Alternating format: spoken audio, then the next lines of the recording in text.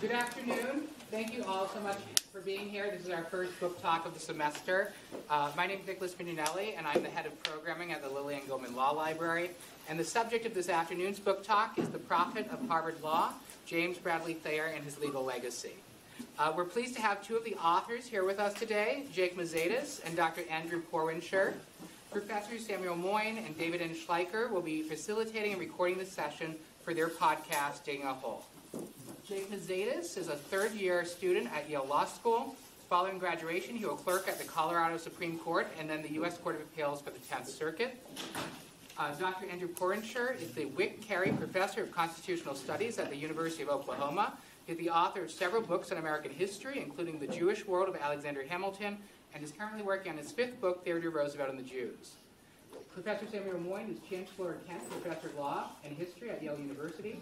And David N. Schleicher is a professor of law at Yale Law School. Thank you all so much for being here today.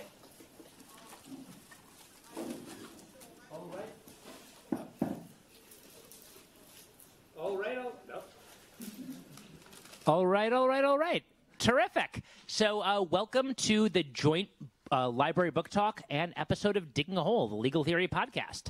And so we're so happy to have you with us and so happy to be here with you. So I want to start off with a basic question.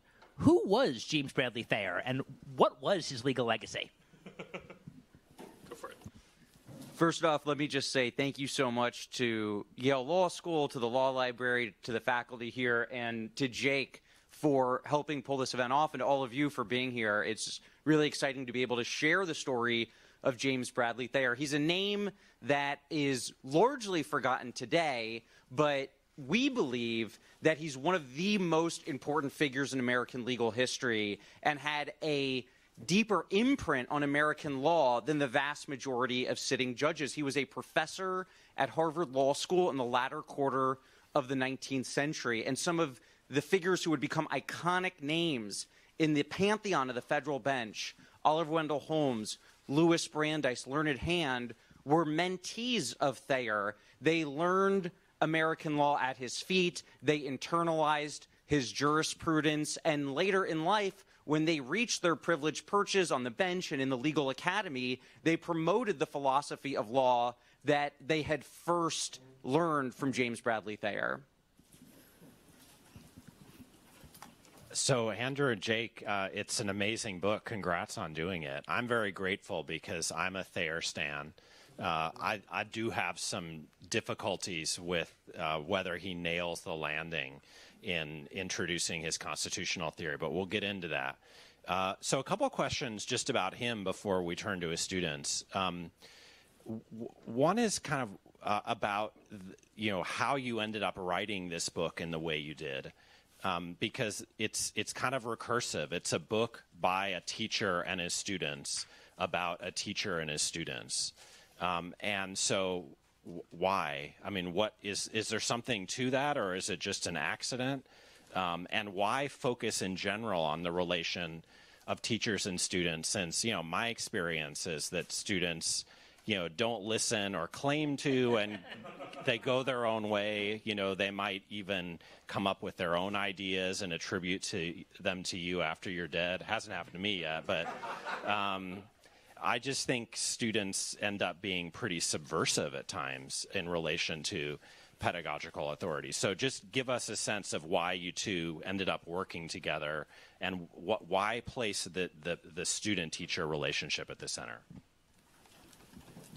So I'll say a bit, which is that I think I first took Andrew's class my sophomore year at OU, and he teaches in the Constitutional Studies program, which is something that I was obviously interested in now that I'm a law student. And I wrote a paper for you that you quite liked, and it was the first time that someone had given positive feedback on something. And then I think a kind of wonderful mentor-mentee relationship, and now a really wonderful friendship kind of blossomed from that. And I think that the decision, I won't speak for Andrew, but my guess from having talked to him is that his decision to invite students to write this book is both inspired by his interest in Thayer and in the relationship of Thayer to his students, but also from his belief that students at a public university like Oklahoma could actually do the scholarly work, which I think speaks to not only Andrew's belief in his own students, but also something very Thayerian, which is a belief in investing in others, which was very central kind of throughout the book to Thayer's investment in people. I don't know if that gets to the heart of the question, but I think that's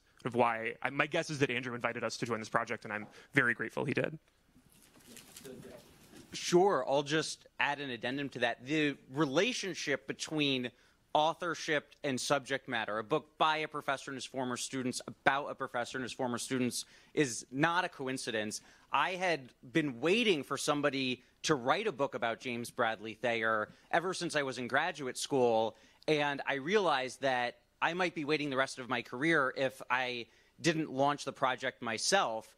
And precisely because the book would be about the important, if understudied, role of mentorship in legal history, because it would be about these networks of intellectual patronage between a professor and his students, it struck me as a particularly right project to co-author with students. Too often, I think, in academia, we assume that people can produce publishable work based on their seniority and not based on their ability. And what I had seen at the University of Oklahoma among our very best students, like Jake, was an undoubted ability to produce scholarly work that could make a significant contribution to the field. And the fact that we've not seen students coming out of undergrad from places like University of Oklahoma or many other universities doing that was not a testament to the lack of ability. It was a testament to the lack of opportunity. And so I saw this book as an experiment, and I wanted to show the field that bright students could actually do the work that is normally the preserve of the professoriate. And I leave it to readers to judge the success of the project, but I'm hugely proud to have my name share a book cover with Jake's and two other students of mine who are also good friends of Jake's. I personally am looking forward to a future where I can publish purely on the basis of seniority. All right, so a couple of questions for me about kind of who Thayer was, what he stood for. I think it's worth mentioning that he was first and foremost an evidence law teacher and scholar, and he moved into constitutional law. And just for the sake of those who haven't had his writings inflicted on them by me, since some have in this room, he first comes out with a piece in The Nation magazine in 1884, which calls for something called the clear error rule, or the rule of clear mistake, that the federal judiciary should only overturn federal legislation when it's clearly irrational. And then he pretends in an article about a decade later in the Harvard Law Review, probably, according to some, the most important constitutional law piece ever written, that this clear error rule had long been part of American law. So you present Thayer as the kind of font of legal realism. That's the kind of main thesis of the book. I wondered if it would have been better to see him as a Democrat. What he seemed to believe, at least looking at his work on juries, in evidence law scholarship, and then in these con law pieces, is that the people should rule themselves, not judges. And it's not that they can't make mistakes, but the people should be allowed to learn from their mistakes when they pass bad laws. And so why call him a realist, which could mean so many things? Why not say he's fundamentally a Democrat and wants to keep constitutional law from taking over the democracy we had barely built and still have? So I think that's an excellent point, and there are certainly democratic themes running throughout his theory of kind of legislative deference and the clear error rule. I would say that I think part of our decision to invoke legal realism partly is to fit into kind of the larger discussion. We view the folks that he mentored as legal realists, and so it makes sense to identify him in the legal realist tradition. And I think that there's something important about pointing out that judges might be motivated by factors other than kind of root formalism in determining the outcome of judicial decisions. And in fact, that might be important for recognizing why democracy is particularly important, right? If there's not some legal truth or there isn't some kind of formalistic structure that has a scientific basis and that we can rely on for kind of the provision of law that we might see as good, then it's important to identify how judges are operating, perhaps in order to kind of get to the democratic position. So I wouldn't say that we're necessarily saying he's not. I think it's a point well taken. But I also think that the definition as legal realist is important to kind of access the rest of his ideology. Sure. I would suggest that, to Jake's point, Thayer is a Democrat and he's a legal realist. These two elements are mutually reinforcing. He believes in judicial deference to legislatures, and that conviction is of a piece with a broader philosophy of law that we describe as realism, in which he rejects axiomatic thinking. He rejects the formalist model of law wherein judges discover universal principles and apply them with dispassion to achieve rectitude of decision. He rejects the idea that law exists in the ether. He stresses that law is man-made, and he emphasizes to his students in his classroom, and he emphasizes in his writings, that law is riddled with idiosyncrasy, with indeterminacy, with contradiction. And so I would suggest that realism is not a term that we're imposing on him. We are finding the characteristics that legal historians generally recognize as realists are pervasive throughout his writings, and indeed they are elements that his various disciples are internalizing and applying in their own work on the bench and in the academy. So the thing that struck me most about the kind of broad kind of presentation of Thayer's famous constitutional ideas is, while on one hand he's the kind of skeptic of axiomatic thinking, as you just described, he's an utter naif about judges. So the judges in his world are supposed to read an article in the Harvard Law Review or in The Nation and say, aha, I should kind of make my life a lot more boring by saying that I'm only going to invalidate laws when it's so obvious that they probably wouldn't have passed them in the first place. I'm going to abjure power. I mean, obviously, this is there's a long literature on whether, power, ambition checks ambition or whatever, but this required a real either like a naivete about what might drive judicial decision-making actually, other than the best argument. And so why? He knew judges. He knew that they were humans who have all the failings of humans and also have all of the desire to have, they're in government and they have the desire to have their ideological ambitions achieved one way or another. And there are some who are self-denying in certain ways, or that was their ideology. But others, it wasn't like he was. So what explains this, willingness to believe that judges are just going to, listen and not decide things how they want? I would say that Thayer perhaps was naive in this regard, and we were talking about this over breakfast. I'm a historian. I don't have a JD. I never went to law school, and so I don't have to defend the thought of the people that I write about, and I feel very free to suggest that Thayer probably was short-sighted to the degree that judges would be self-constraining. Now, there were judges who did read his work and were inspired to exercise self-restraint, but those were often people who had been former students of his. Most judges did not pass through Thayer's classroom at Harvard Law in the late 19th century. So what do you do about the vast majority of judges who were not informed by Thayer in their most formative years? And Professor Moyne has offered some suggestions for actions that legislatures could take, that Congress could take, to rein in judges by something other than just some ennobled ideal of judicial restraint. He's suggested, and he could speak to this more than I could, we could pass legislation that strips the judiciary of some of its jurisdiction. We could relocate some questions to be adjudicated within a quasi-tribunal institution within the executive branch. And so I think that Thayer's ideas offer a beginning, and it's up to us as successive generations to try to refine those ideas in ways that are actually workable on the ground.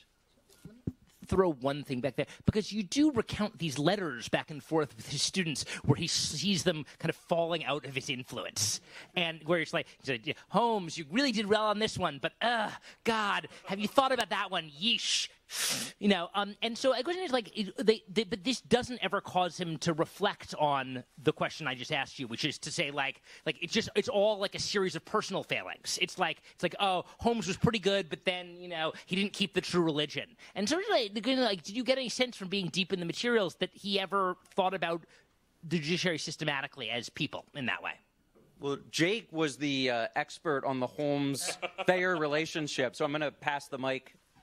Yeah, I mean, this is my favorite part of the work that we did, is just the very human drama of for folks who read the book. They're going back and forth. At one point, Holmes kind of writes Holmes slights Thayer in this very public way, and Thayer is writing in his diary about how upset he is. So to Professor Schleicher's point, there's a lot of kind of reflection on other people's personal failings.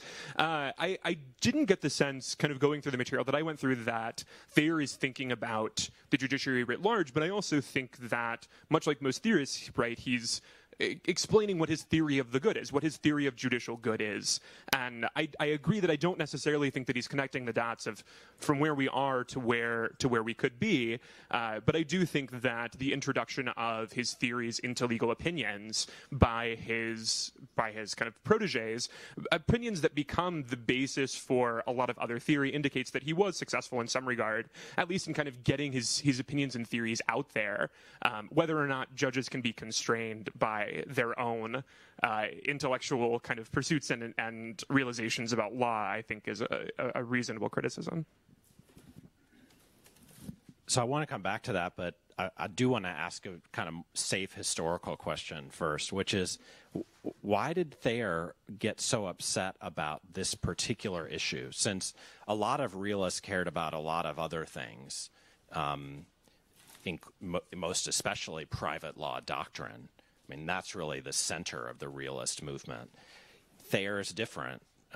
He is interested in the relation between the newly enfranchised demos after the Civil War and kind of assertive judicial power.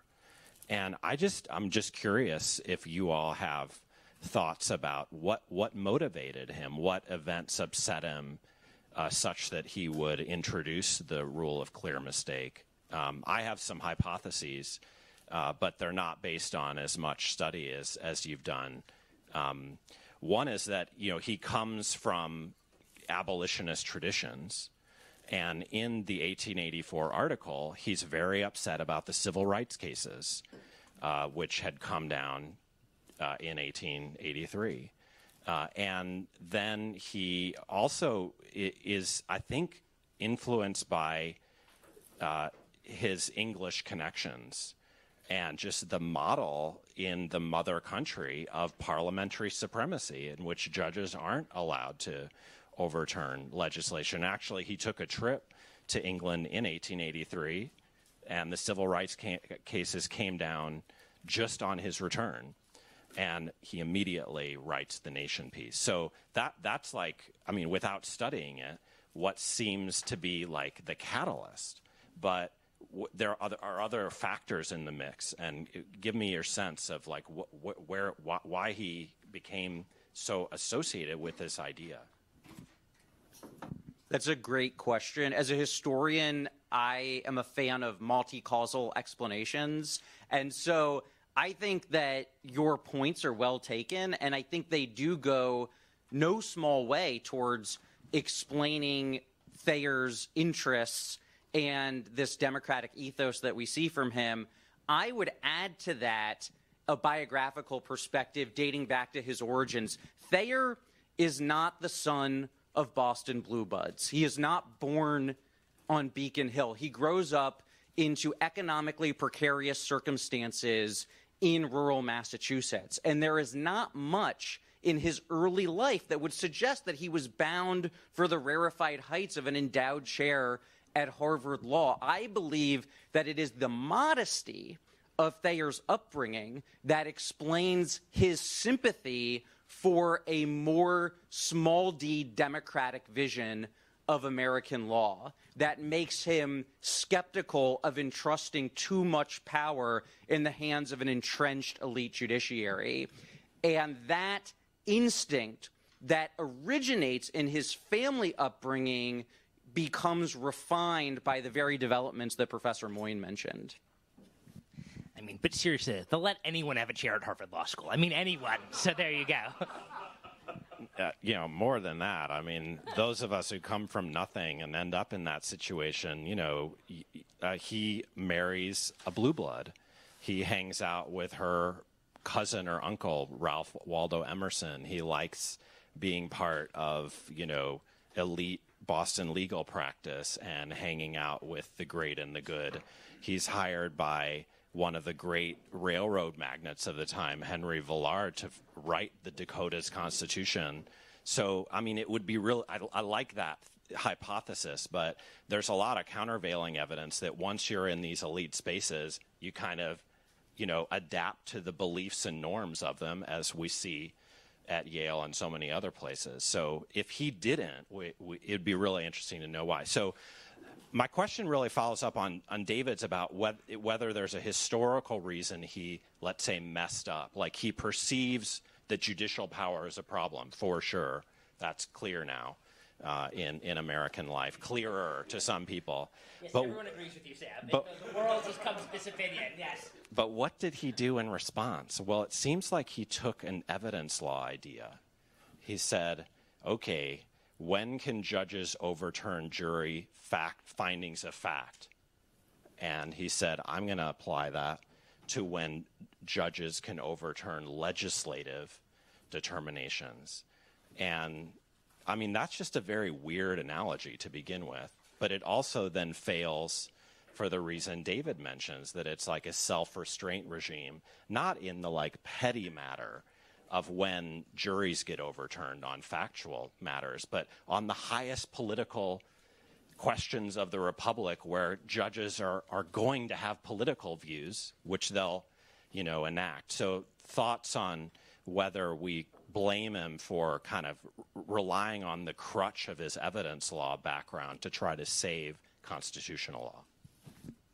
Do you want to speak to this question about presumptions, which you wrote about at some length in the book? Yeah, it was wild before becoming a law student, reading about presumptions and these different legal theories and having no idea what I was kind of going through. I'll say on this point, I wonder if we're drilling and expecting a little too much of Thayer to say that in addition to proposing this theory of what judges should do, we also expect him to kind of make the leap between how the world is and how it should be.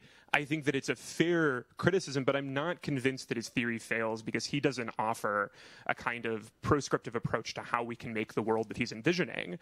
And I think, Professor Moyne, like that's something that you in the intellectual tradition of Thayer have kind of suggested how to bring some of these ideas into the mainstream. And so I don't have necessarily a theory on why. I think that the turn to evidence law, my guess would be to in some way substantiate the theory, to say that there's this existing standard in law that people are familiar with, that we understand, and couldn't we read it into this other aspect of law that I have similar concerns about, and it seems that we can draw this analogy. I don't have some grand theory of why he's drawing this particular analogy other than to say, law at this time is full of assumptions and presumptions, and maybe this one works here just as well as it works in evidence. But I also don't think that his failure to connect the dots there necessarily points to his failure as a theorist. I think it just means that we should be encouraged, or for folks that kind of believe in theory and ideals, even if you don't believe it to the fullest extent, to fill in the gaps and to identify where we can kind of move forward. I wanted to get even a little more specific about one of his particular claims. So he has a real,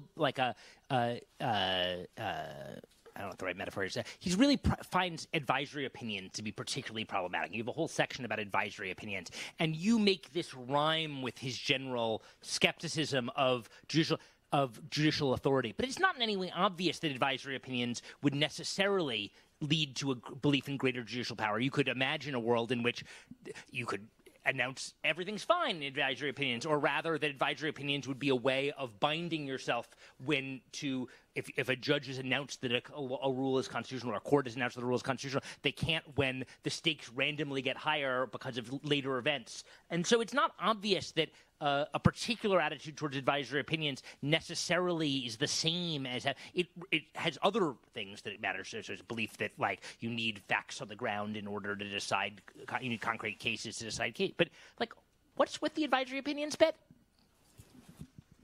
So advisory opinions promulgated by courts for a contemplated action by a legislature or an executive action was one of the banes of Thayer's existence as a law professor. He thought that advisory opinions were ill-advised for the same reasons, I would argue, that he believed in a presumption of constitutionality for legislative acts.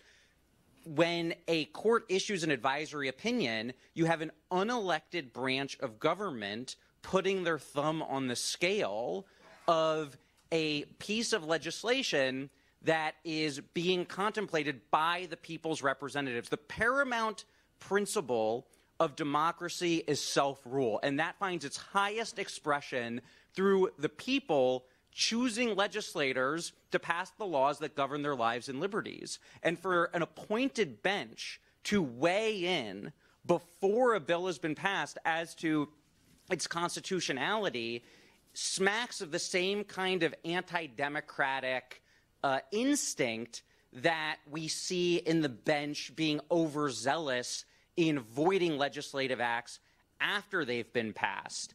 And Felix Frankfurter is among the most iconic names in the history of the Supreme Court who draws this very lesson from Thayer. And Frankfurter believes that the opposition to advisory opinions and a conviction that legislative acts deserve a presumption of constitutionality are of a piece. And he's very candid about crediting Thayer as the origin of his own view in this regard. I mean, of course, most advisory opinions are actually offered by elected judges, which makes the thing much more complicated, but still, because they're done by state Supreme Courts. But we'll leave that aside. So we need to give some love to the students. I'm going to ask a little bit about those whom you all cover, and then we need to open it up to let the students here have their chance to ask questions. I mean, it is amazing how influential he is and how beloved even, many decades later, something any professor would dream of achieving. I actually would go further and say, if you're interested in constitutional law doctrine, I mean, it's hard to think of anyone close to Thayer in his influence, even through the present. Just if we're interested in the structure of constitutional law even today, the basic premise that judges should defer absent kind of exceptional circumstances is Thayer's idea. And that's just, I mean, an incredible thing to determine even more than a century later what the structure of constitutional law is. But I do want to ask whether his students were a little heretical in certain ways. First, it doesn't seem like Thayer was an economic progressive. He probably wouldn't have been upset as some of his followers by Lochner 3 years after he died, and people like Frankfurter were primarily incensed by Lochnerism, and they appropriated Thayer's theory to that end. Second, it's really important to note that Thayer only thought the rule of clear mistake should apply to coordinate branches of government, which meant that federal judges would have to be careful about overturning federal law, but would have no problem with overturning state law. And of course, that means Lochner is not something that is to which his theory is relevant. Dobbs, not something to which his theory is relevant as he explicated it in the Harvard Law Review piece. So on these two fronts, I just wondered if you would comment, did his students, in a sense, betray him? Frankfurter is extremely concerned that the Supreme Court adopt a Thayerian attitude of deference, even with respect to state legislation, which Thayer said was not necessary. So maybe I can take the second and you can take the first. So I think on this question of kind of hereticness, I do wonder maybe his students were the people who actually completed the theory and actually took it to the farthest extent possible. I don't think that his kind of view of federalism and his belief in federal courts being able to strike down state legislation with different standards than they might strike down federal legislation is the centerpiece of his theory. And I think it's difficult to explain using the values that he uses to explain the need for kind of democratic self-rule at the federal level to justify that theory at the state level and to justify federal courts striking down state legislation.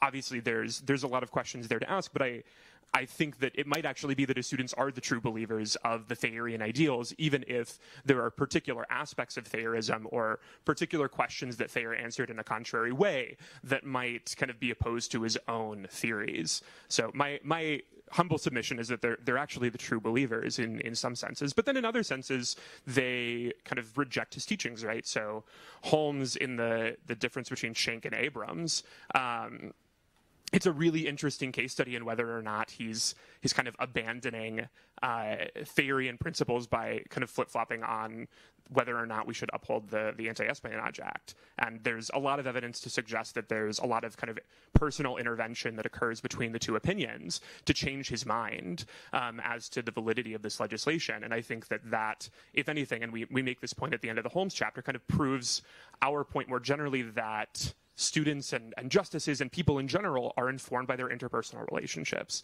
and that people's decisions to change constitutional law writ large might actually just depend on like who they talk to every day and who they're engaged with and who they respect.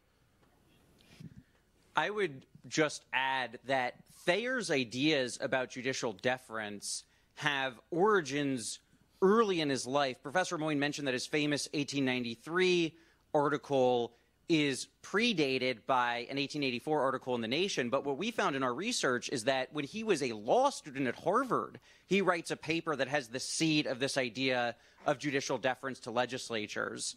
And I make this point because Thayer is starting to experiment with this notion of a presumption of constitutionality long before the era when you have industrialization reaching peak pace, and you have progressive legislatures in the early 20th century battling against more conservative judiciaries. The point being that Thayer is articulating these ideas as a matter of principle, and his theory of a presumption of constitutionality could apply as readily to left-wing legislation as to right-wing legislation. And so I take your point that he maybe would have had a different take than some of his acolytes about some of the Supreme Court decisions that are coming down in the early 20th century. I read Brandeis as being much more instrumentalist. I think he likes Thayerian deference when it's convenient.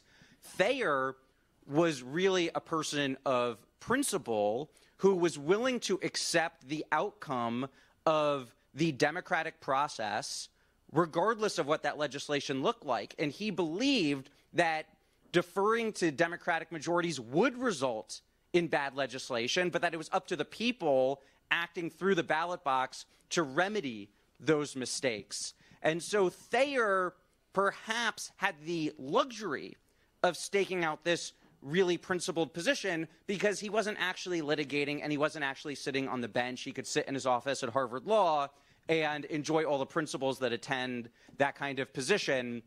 But if we were to judge him just on his writings alone, he is less concerned about pursuing any particular vision of what American policy should look like, and he's more concerned about letting democracy play out in whatever direction it might. So basically, as his contemporary H.L. Mencken said, democracy is the belief that the common man knows what he wants and deserves to get it good and hard. Well, I'm with you and I'm with Thayer, but why would you believe that in light of our experience lately that the popular majority can learn from its mistakes? It seems to just repeat them or worsen them a lot of the time, and that's why most liberals, especially in light of the history of American race, have opted for a different belief, which is that they should save the country from the people's mistakes, elite rule. But also, I want to ask, what else can we say about his relevance to us? I mean, you've implied that if we did take his democratic approach seriously, we would drop his theory of judicial self-restraint and impose an institutional constraint on judges. Yeah, is that where you would take things, or is there more we can learn from his career?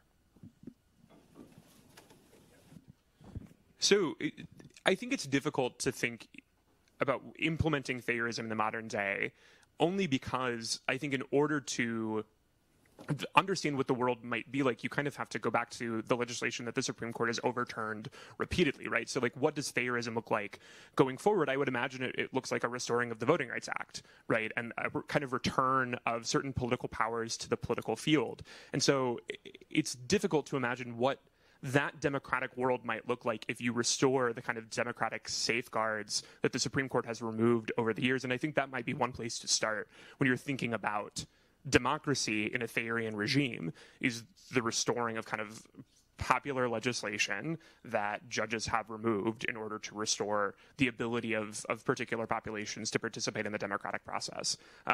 That's at least somewhere that I would start. And I think you can imagine a different world where you have empowered kind of political majorities that actually represent the constituencies that they engage in. I think that it's difficult. I think it's difficult to implement Thayerism in the federal system we have, right, where you have a Senate that is wildly gerrymandered. There, at least in my mind, is no reason that Rhode Island should have the same representation as Texas, and you can make that analogy for a number of other states. So I think to fully recognize the kind of democratic ideal that Thayer is propagating, I don't know whether or not he would say this. I don't know if he ever commented on the structure of the Senate or on gerrymandering more generally.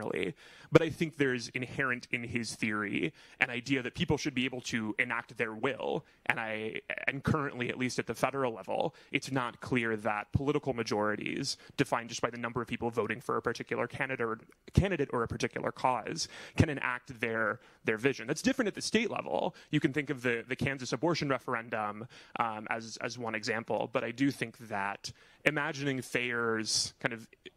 a world where Thayer's ideas come into being requires us to re-understand how we think about democracy and how we envision the role of the courts in democracy, but also the role of our institutions in democracy. I mean, of course, Frankfurter famously did comment on gerrymandering in Colgrove vs. Green, but we can leave it aside. Anyway, so we're going to take it to the crowd.